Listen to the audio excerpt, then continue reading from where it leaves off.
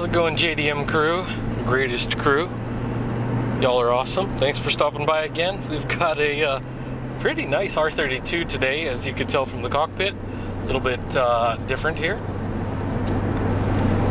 And yeah, pretty cool. Of course, what's interesting though is kind of like the blend of like a couple of upgrades, but also it's kind of tame, not over the top on this. The interior is pretty stock for the most part. But we do have a few improvements here, especially these diffy gauges. I definitely like this. Of course, I have some concern though because that's extra glossy for the little housing there. If you're driving towards the sunset or in mid-afternoon, you can get some pretty strong reflections there. But yeah, over here we do have water temperature, oil temperature, and oil pressure. Over here I've got the boost. I'm not sure if you guys can see it, but it's over on my right side here. Very nice. Yeah, very clean, bright white LEDs. And I got 320 km/h gauges over here, which we won't be making much use of today, but you could definitely rest assured it could make pretty good use of most of it. And yeah, outside of just like a couple of mods here, we've got a Kenwood audio deck. The rest of the interior is pretty stock. Stock headliner, stock everything else. It's actually pretty quiet in here. We've got a Fujitsu exhaust in the back, so we do have everything opened up and quite a few mods on this, which I'll show you in a little bit in the engine bay. Exterior is actually pretty OEM looking, though it does have Nismo wheels, so they're the nice black Nismo wheels. But the body kit is pretty much OEM looking, but got a nice white on black, you know, style. Very clean. But yeah, so no crazy body kits or anything like that, just a really nice exterior. But yeah, once I get into the engine bay, you guys are going to like what you see. And at the same time, I'm not really sure what the power levels are. It can be adjusted quite a bit, as they do have the HKS cams installed. We've got the cam gears. Actually, the engine bay, it's got really cool looking see-through housing for the timing belt area. So you can actually see that in action.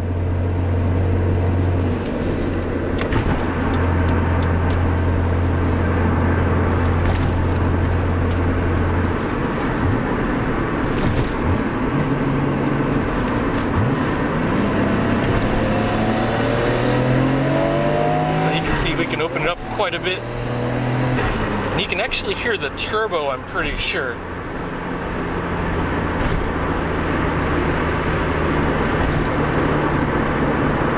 Very nice. So as you can tell, it spools up really well, and you can hear it, but you notice it's not that crazy loud like some other cars we've had, which is really good. Very, very streetable, but plenty of power and performance here. And we do have coilovers all around. They are adjustable. Very nice. I would probably raise the rebound a little bit more, just so, yeah, with this spring rate, it's pretty smooth for the most part, but certain bumps it's a little bouncy, so I'd probably dial those up a little bit more. But definitely handles really well here.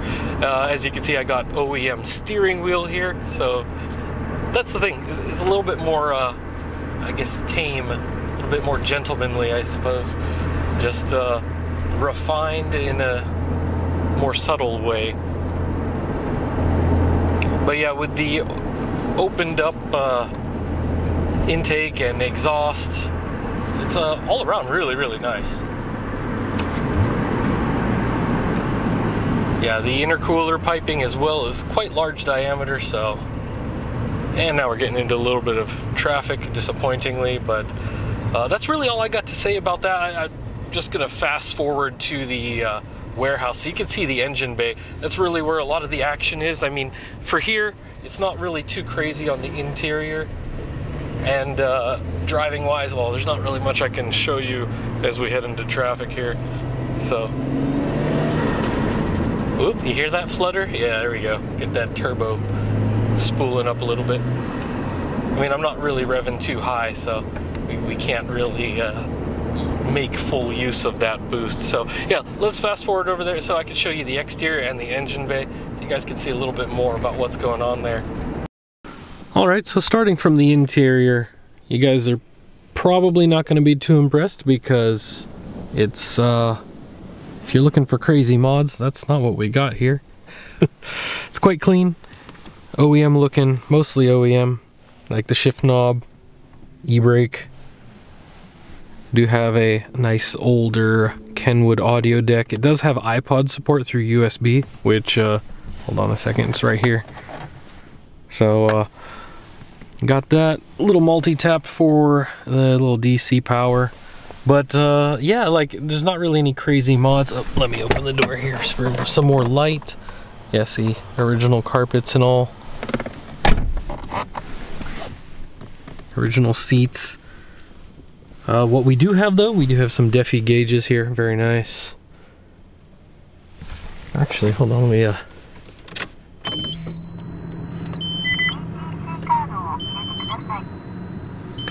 Alrighty, same here. And that's the boost gauge right here. Obviously not boosting because it's off.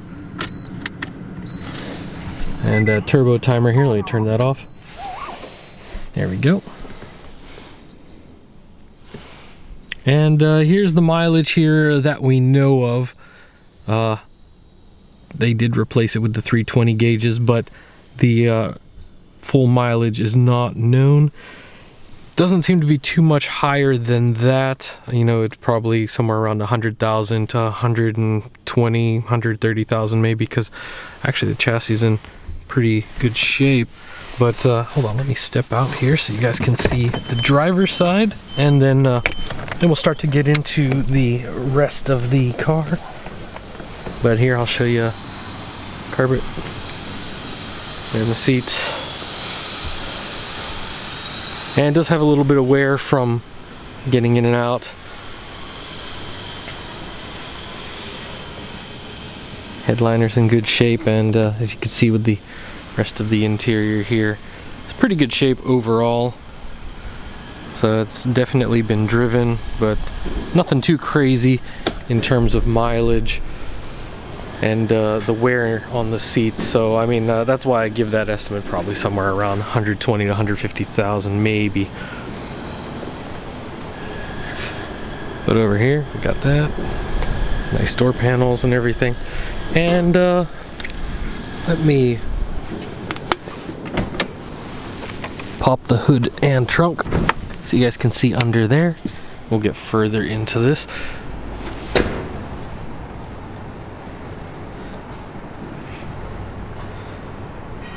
And so we do have the exhaust and everything, so just a little quick overview before we look at the details here.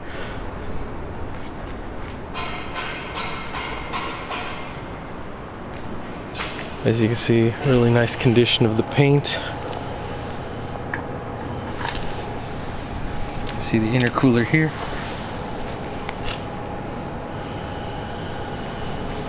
From Greddy Trust. So have a quick look under here, and the nice glass headlights, so you don't have to worry about those fogging up or anything. It's pretty cool. And here we go.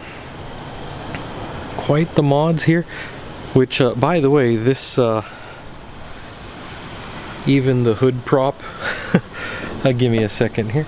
It's actually really light, which means it's probably made of titanium, especially when you see the burnt edges on there for how they bent it. So pretty sure it's titanium by the weight. It's even lighter than aluminum of the same size. And so quite a few mods on this one, and it is tuned. I am not sure what it dynos at, but it's quite smooth actually. And from the list that the sales guys gave me, they mentioned cams in here as well. And I'm not so sure about the pulleys. But we do have the good old strut bar there. We do have modified suspension. But yeah, from what we got here, we've got the gritty for the whole intake system and intercooler. Just look at the piping though, it's pretty awesome. And of course we got Samco silicone there for the hoses. We do have the upgraded radiator. As you can see, quite a good bit of volume on there, so definitely plenty of cooling. And we do have HKS cams in. You can see the adjustable cam gears here. So if you guys want to fine tune it even further, you can. But they've already got it to quite a good spot. And we do have coilovers from Spirit. So let's see if I can actually get a decent view under there. You can kind of see. But anyways. Yeah, so quite a few mods on there. And of course that exhaust that I showed you earlier is from Fujitsubo. So plenty of reputable parts. Oil filter relocation kit. And it looks like there's extra plumbing for the oil cooler, but I wasn't sure if that was here or where it might be. Quite a bit of extra plumbing, which is very nice. They definitely got the support there for you. And here's some numbers that you guys can look up on your favorite registry. All that good stuff right there.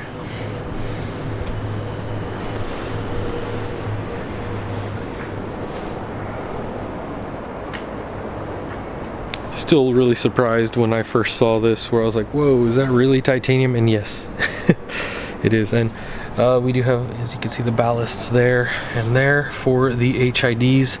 So the lighting and safety, everything that you need. Alright, let me drop the hood here for a second.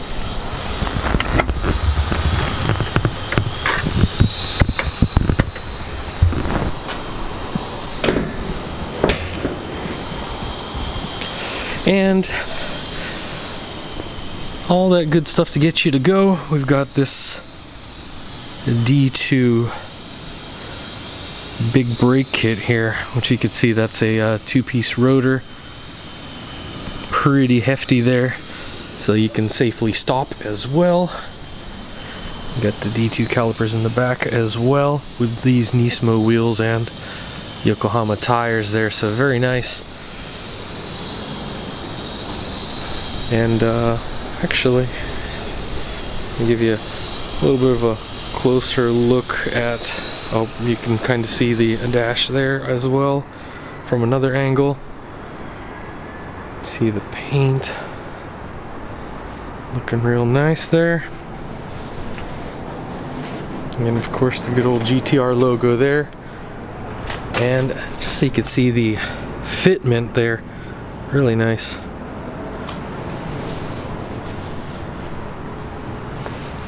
So, Fujitsubo exhaust right there. Decent diameter piping all the way back for high flow. It's got a good sound to it. It wasn't really loud. You know, it's definitely louder, but not loud. But then again, if you get on the throttle a lot more, it's definitely going to be louder. There you go. Here, have a look at the... Oh, by the way, you can also see for some of the extra wiring for the upgraded fuel system. And good old spare tire in case you need it, but it looks like they didn't need it here either, so that's good. Just got to take care of that. And of course on the side here, got some additional tools like the jack and everything, which is still included here. Plenty of room in the trunk.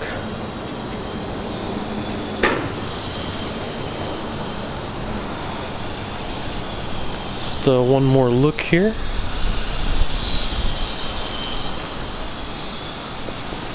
Quite nice. Well, there you have it, crew. Another fine R32. And, you know, we haven't done too many of them lately, but we definitely, we actually had this towards the end of the year last year, but finally got around to making the video now. We got plenty more where that came from. And of course, as always, you can contact our sales team, info@jdm-expo.com, or hit us up on Facebook, Instagram, and Twitter. All DMs will go to them. They can answer all your questions if you're interested in this or any other vehicles. So they can definitely let you know your options, and you can even check some of our reviews. There are plenty of customers that ask about other cars and just kind of looking at other JDM options. They can definitely let you know what's available, because obviously some of them a little bit higher priced these days. The popularity has not died down one bit. Definitely lots of people that want their R32s and 33s, and already the 34s, which I'm pretty sure a lot of you following are well aware of. So there are other JDM classics out there, and I'd actually like to see some more Sephiros and Laurels, but we haven't had too many questions about that, but I know those are pretty hard to find as well. But definitely older Skylines are the top winner there, and plenty of Supras. So if you guys are wondering about those or other options, I mean, come on guys, get some more Silvias. We got a few Integras that have come through, and Civics. So definitely the stuff that back in my day were really popular, but some now they're classics. So really interesting to see. Well, hope you guys enjoyed that, and stay fresh. You guys stay safe wherever you are in the world, and I'll see you in the next one. Take care.